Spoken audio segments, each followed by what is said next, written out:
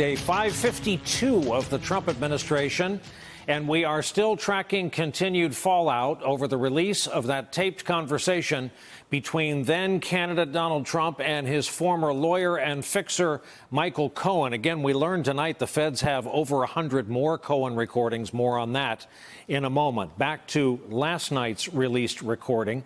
Here is a key portion where Trump and Cohen are apparently and matter-of-factly discussing buying the rights to the story from a former Playboy model who claims she had an affair with Trump in 2006. I need to open up a company for the transfer of all of that info regarding our friend David, so that I'm going to do that right away. I've actually come up and I've spoken to Alan Weisselberg about how to set the whole thing up with So what are we going to pay? Funding. Yes. And it's all the stuff, because you never know where that company, you never know where he's going to be. Gets it by Correct. So I'm all over that, and I spoke to Alan about it when it comes time for the financing, which will be. Listen, what financing? We'll have to pay you. So don't pay the kid. No. I got no. The audio was given to CNN by Michael Cohen's attorney, Lanny Davis. NBC News has authenticated the recording with Davis, but we don't know if the original recording has been edited at all. As we've reported, both sides dispute what's on the tape you just heard.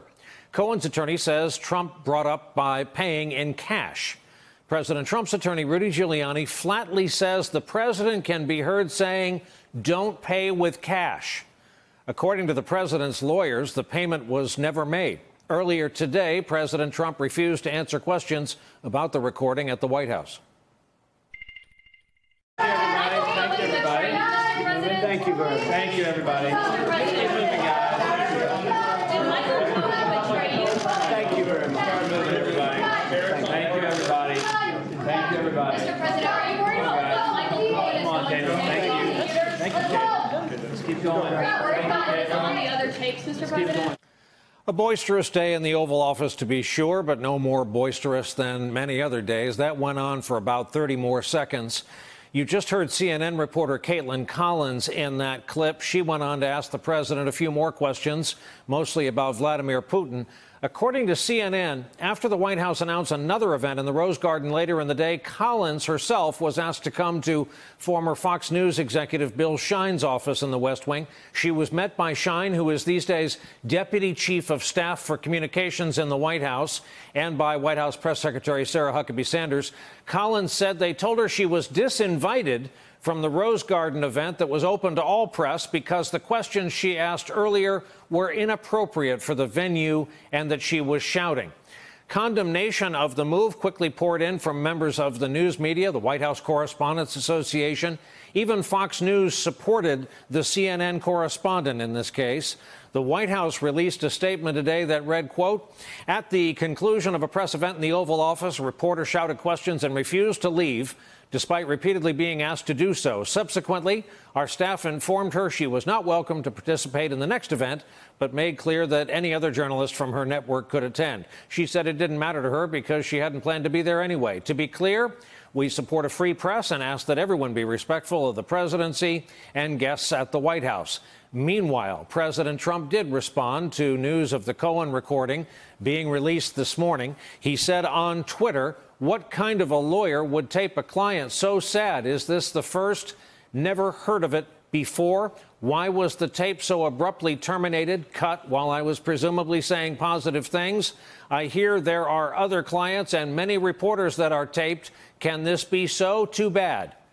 Meanwhile, Michael Cohen's attorney said today his client is now committed to telling the truth.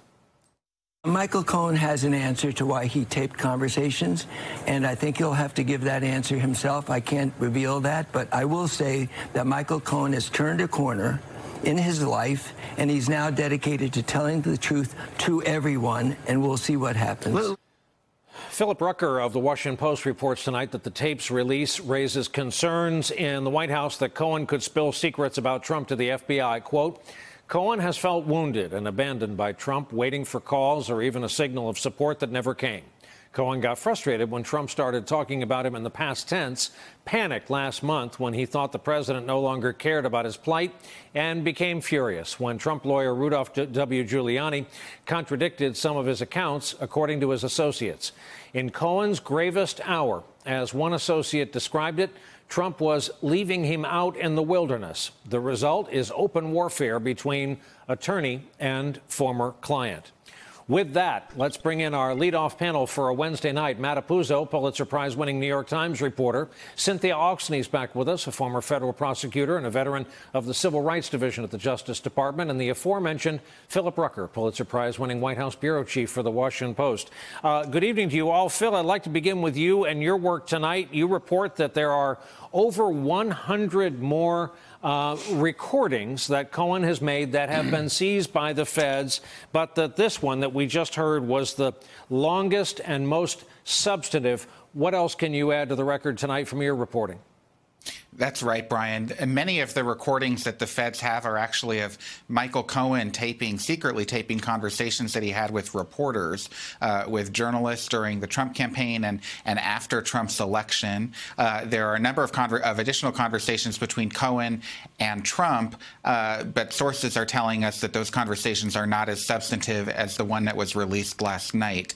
That said, there is concern inside the White House and more broadly in Trump's orbit about these recordings, and I think more importantly about what Michael Cohen may now feel compelled to share with prosecutors if he chooses. He's clearly decided to break with President Trump by releasing this audio, with the combative statements that his attorney Lanny Davis has been making, and there's a lot of concern that he may want to share what he knows with federal prosecutors. Phil, further, a lot of the recorded conversations are said to be with members of the news media. And it's further said about Cohen that he just would roll on his phone during conversations, kind of in lieu of note-taking and as a matter of course?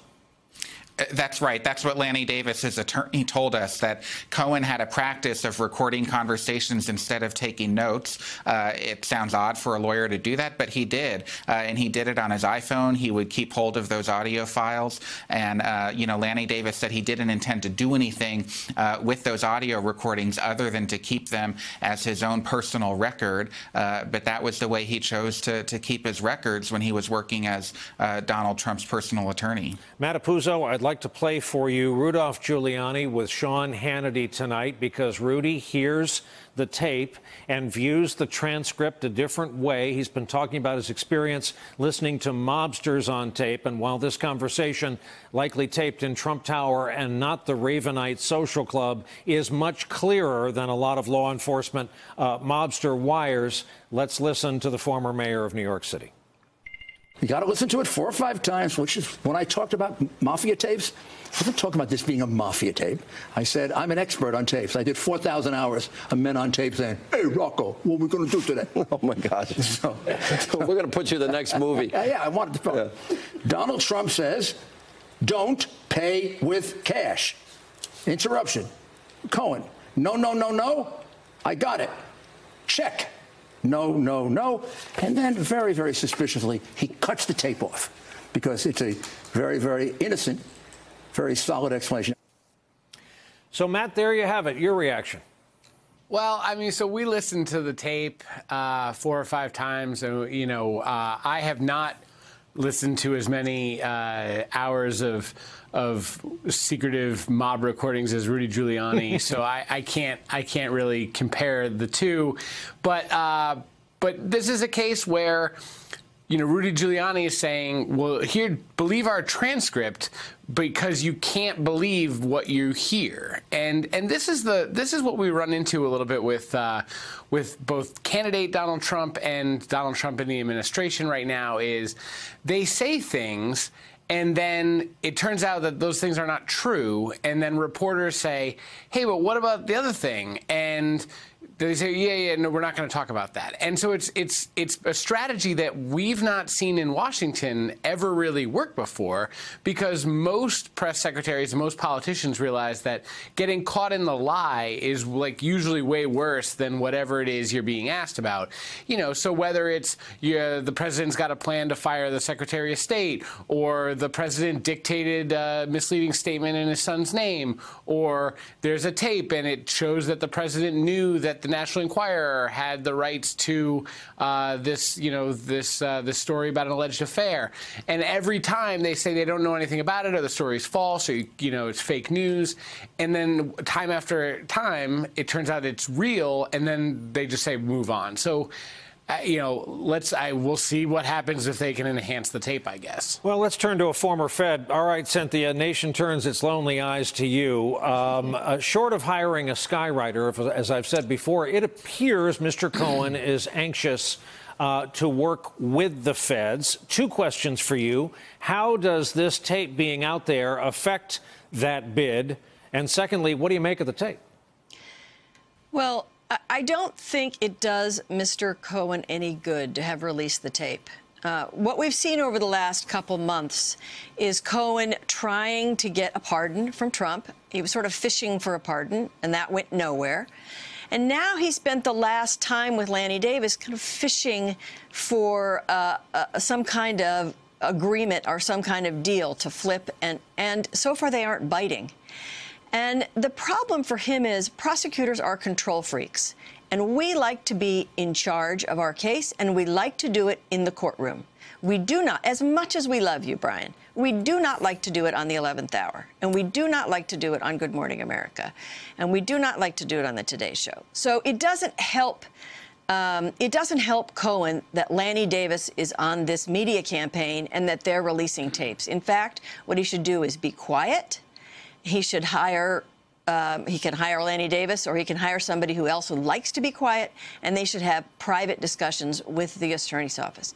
I think it's a mistake, and it almost makes me wonder, because as much as he's fishing around for a deal and he can't seem to get one, if he angers them enough, he won't get one, because they can just go ahead and prosecute him and deal with him down the road. And that's kind of what he's looking at if he doesn't start behaving in a smarter way, in my opinion. And as far as the tape goes, whether it's cash or check, I don't think it makes a difference. The point is that the president has lied about this. He was involved in the discussions. He knew what they were doing, and that there's a real threat here for conspiracy to violate campaign finance laws to the President of the United States. Hey there, I'm Chris Hayes from MSNBC. Thanks for watching MSNBC on YouTube. If you want to keep up to date with the videos we're putting out, you can click subscribe just below me, or click over on this list to see lots of other great videos.